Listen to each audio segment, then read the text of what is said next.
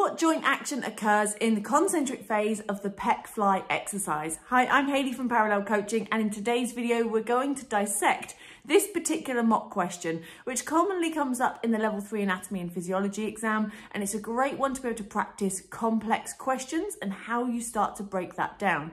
Now, before I get started, if you haven't already subscribed to our YouTube channel, make sure you click the little red button so you can get more notifications of videos just like this. And also make sure you check out the link that is alongside this video where you can download more mock questions to continue to test your knowledge. So let's explore this question. It's quite a complicated question because it asks for you to understand 3 different bits of information in order to understand and answer the question. Now, as we break down the question, you'll notice that we're going to start off with understanding the key terms from the question itself. Then we're going to ask ourselves what we know about those key terms and how they relate together. And then we can use that to anticipate what the answer will be. And at that point, you can then check to see if that is offered inside the multiple choices that you've been given as part of the exam paper. Now, this is a really good strategy to use because it means it allows you to take your time when you're working through your exam. Quite often what happens is that people look at a question, they start reading it, then they jump straight to the answers, the multiple choice answers, and then they pick one that they're like, oh, that seems the most logical, or I've seen that one before, that must be the answer. So they start to jump to conclusions very quickly. This leads to confusion, often leads to learners getting a little bit lost in what they're doing, and it often leads to the wrong answer. And all we need to do instead is break down the question and actually apply the knowledge that we have in a systematic way. So that's why we're going to start off with understanding the key terms first. So let's explore that question again. So the question itself is, what joint action occurs during the concentric phase of the Pec Fly exercise? There are 3 key terms: joint action, concentric phase, and Pec Fly exercise. So we now know that we need to understand what all 3 of these things are before we can even suggest what an answer might be. Let's start off by breaking these down. I'm going to start off with the concentric phase. That's the key part of this whole question, is asking that you understand and you can apply your understanding of concentric and eccentric phases of movement. So that's the first thing. What is concentric phase of movement? Now, when you're looking at any action, any exercise in the gym environment, any sort of joint action that we do, there is both a concentric phase of movement and an eccentric phase of movement.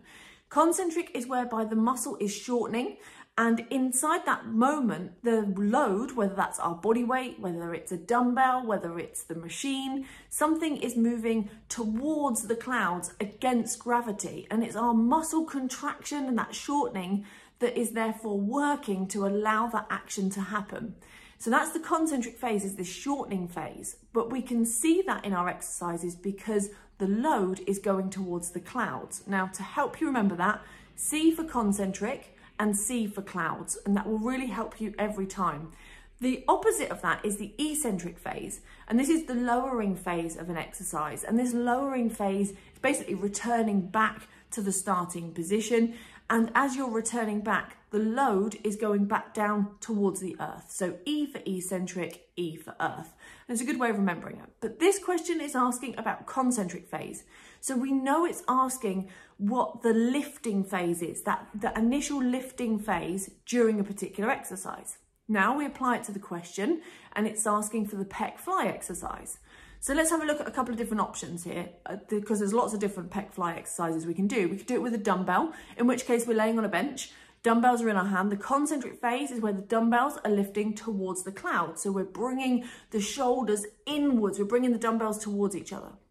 If I'm using a cable machine or a resistance machine, I'm in the same position whereby I'm holding handles, but then I'm going to be bringing my shoulders and my hands towards each other. It's exact same motion, even though I'm standing upright. Now, in this case, you might go, but my hands aren't going up towards the clouds. That's okay. Look at the weight stack. The weight stack on that machine or on the cable is going up to the clouds. And it's the pulley system that's allowing you to do that. But the joint action is happening in the concentric phase. It's the same as when we do the dumbbell Pec Fly. It's exactly the same motion. So that action is this closing here. So we're bringing the hands together in front. Now that's the key bit of information we need. So we've already broken down the question and we've worked out that the thing it's talking about is the concentric phase of a pec fly, and we've worked out what that is. We can see it, we can visualize it, and we can do it. Now we've got to apply it to the next stage of the question, which is the joint action that occurs at that point. Now, whenever you're talking about joint actions, there's two parts you need. You need to know which joint it's referring to, and you need to know the name of the action. So the joint has to be the shoulder. The elbow isn't moving because it's an isolation exercise. It has to be the shoulder that is generating that motion. So the shoulder joint is going to be the joint that we're going to refer to, but what action is it doing? We know it's not flexion because that's in the sagittal plane and that's bringing the arm up in front. We know it's not extension because that's bringing it back down. We know it's not adduction and abduction. Instead, it's going to be horizontal flexion or horizontal extension. And that's because you're basically drawing a line along the horizon as you bring your arms inwards in that pec fly motion. So horizontal flexion is as you bring your arms in, and horizontal extension is as you bring your arms back away from each other. So let's now apply that to the actual question. What joint action occurs in the concentric phase of the pec fly exercise? So we go pec fly exercise. I know the exercise. What one's the concentric phase? That's me bringing my hands together. What's the joint action that occurs? Horizontal flexion of the shoulder. Now you can look for your multiple choice questions on the suggested answers that they give, and you can go, oh, horizontal flexion of the shoulder. You don't have to guess. You don't have to get confused, you don't have to get lost, and you certainly don't have to get the question wrong. All you needed to do was break it down into some pieces, take your time, explore what you knew about each of those concepts, and then answer it.